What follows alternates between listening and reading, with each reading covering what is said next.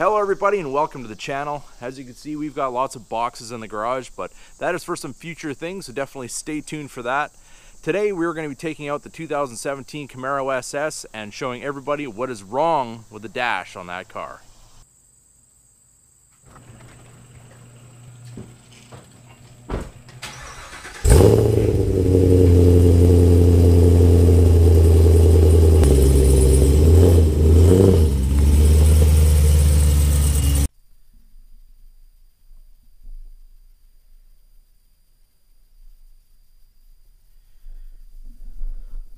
Now, looking at the interior of this car, I can admit that they did a really good job on this interior. And in a lot of ways, you could probably say that they did everything right and it's perfect. But as a car channel, as somebody who needs to just mess with absolutely everything, I'm going to change something about this today. GM had to go ahead and release the ZL1 1LE with a carbon fiber dash panel. So as soon as I saw that, it caught my eye right away and I just had to have it. So today we're going to be installing the carbon fiber dash panel from the ZL1 1LE on the SS.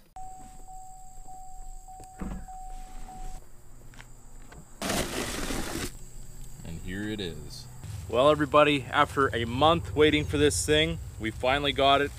The carbon fiber ZL1 1LE dash panel. And isn't that a pretty sight? Okay, to do this job, you're going to need a couple of things.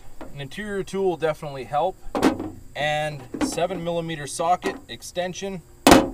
We're good to go. Okay, I would recommend using a towel or microfiber too. Just kind of put that over your shifter, because we are going to have to pull out the radio, and you just kind of want to set that down over top of here, and you don't want to scratch your screen, so just a little added protection. Now, the first part about getting this radio out, you just want to take this little plastic piece that kind of goes around your buttons, and basically just stick your interior tool kind of underneath where you can feel the seam. Get that underneath inside there and just kind of wiggle it, and it pops out pretty easily. Okay, now that we got that out, there's a screw on either side here, and you just stick your extension and socket in there and you'll be able to pull those 7mm bolts out.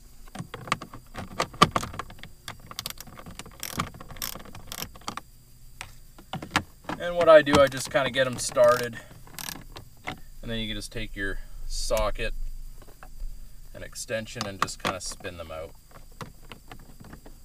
And these bolts sometimes want to fall inside, then you got to kind of shake them out of the radio, so just be careful when you get to the end that you kind of walk them out a little bit so they don't fall inside and get trapped in a spot where they're hard to get at. Okay, our bolts are out. Kind of lift up on the bottom of the radio, and it only hooks in on the top with these plastic hooks. So now we're able to just kind of set this down here. Even with the wiring, mine doesn't even touch the shifter, but I think on some of the automatics it is a lot closer. And what we need to do next is get this bolt right here out.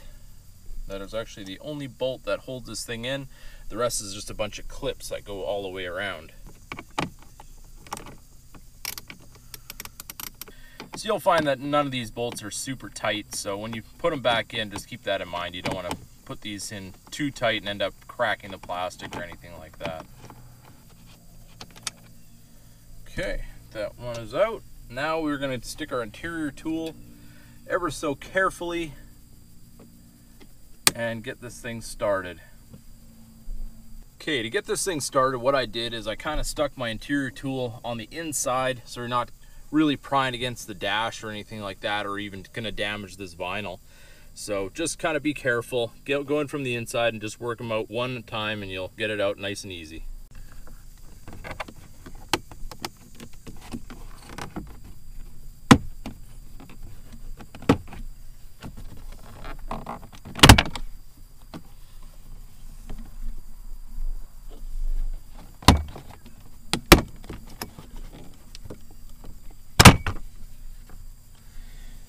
And there it is, dash panel removed.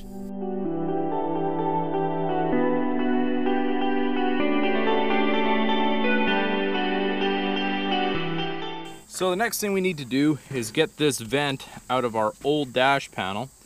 And all you need to do is a couple of clips in here. We just need to push them in and we'll work it right out. The trick to this is just kind of keep pressure on it as you push these clips in. so they don't snap back into place.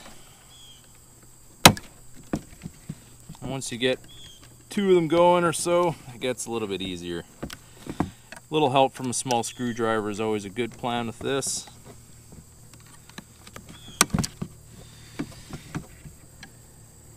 And there we go, we got it removed. So now all we got to do is put this into our new dash panel and we're ready to snap it back into place. Alright, we got our new panel here. Just remember which way your vent goes, it's pretty self-explanatory. Snaps in there just like so, and we're ready to go back in the car. Okay, we're ready to put our new piece into place. Goes in exactly the same way the old one came out. Just kind of line up your clips, set it in place, and just snaps right in.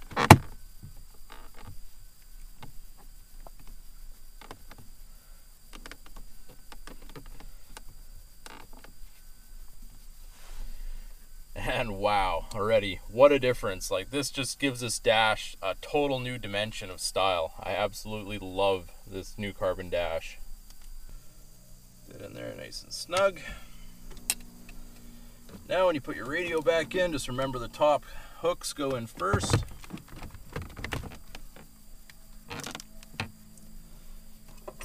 And we'll reinstall our bolts. And as always, we're going to use the mechanic's secret. Put a little piece of paper towel over top of your socket, then put your screw inside, and you're able to put it in any position without it falling out, which in this instance here will save you a lot of grief.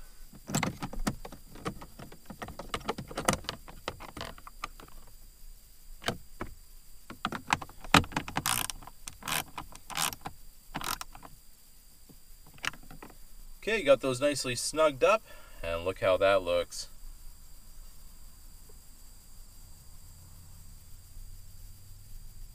Now we just put our trim piece back on, snaps right into place, just like so, and we're back together.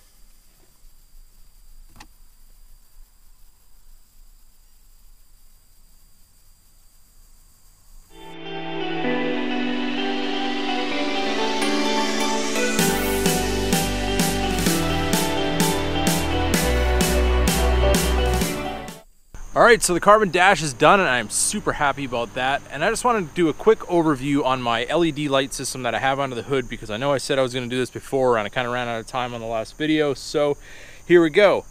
So what I did is I put the 4-inch strips underneath the back plastic piece, and what I did with the module is I put it right here above the washer bottle, so it's out of the heat, everything's good there, and I was actually able to use this push pin to go through the hole that's in the module to hold it in place, so it's nice and secure out of the way. And what I did is I took the wiring, followed it by the factory wiring, and kind of looped it around, so I've got my ground on the ground terminal for the boost point, and I got my power on the bottom side of the boost point for the positive. So everything is tucked away and out of the way, you can't see any of that kind of stuff. And it comes with a handlebar switch, which is kind of like a kill switch. It kills power to the entire system. Now I put that underneath here, just click it on, system comes on. Obviously you can't see because it's too sunny out, but I have 4 strips underneath the back, and I have 2 strips inside the cold air inductions intake, and at nighttime, as you guys have seen on other videos, it looks amazing. So super happy with this system. If you guys want to get a system just like this, check out Op 7. I will have their information in the description. And that's the underhood lighting. So it's a beautiful sunny day. Let's go for a drive, and I'm going to show you what this dash looks like in sunlight.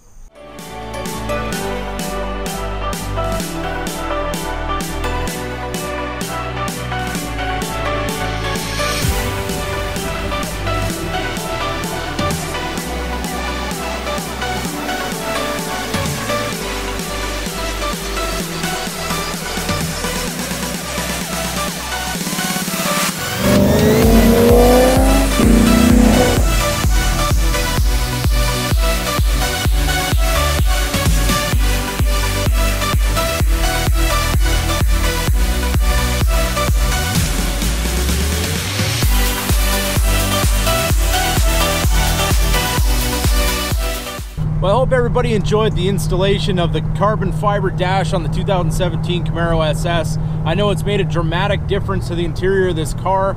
So if you liked the video, don't forget to give it a big thumbs up. If you're new to the channel, please subscribe and keep that hammer down.